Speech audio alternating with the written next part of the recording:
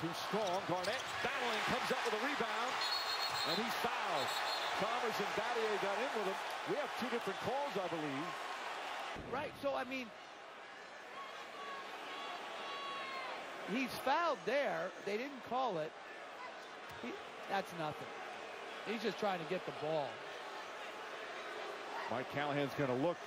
Doc Rivers, he's upset. It looks, by the way he's reacting, I think it's going to go against Boston and the call against Garnett to go.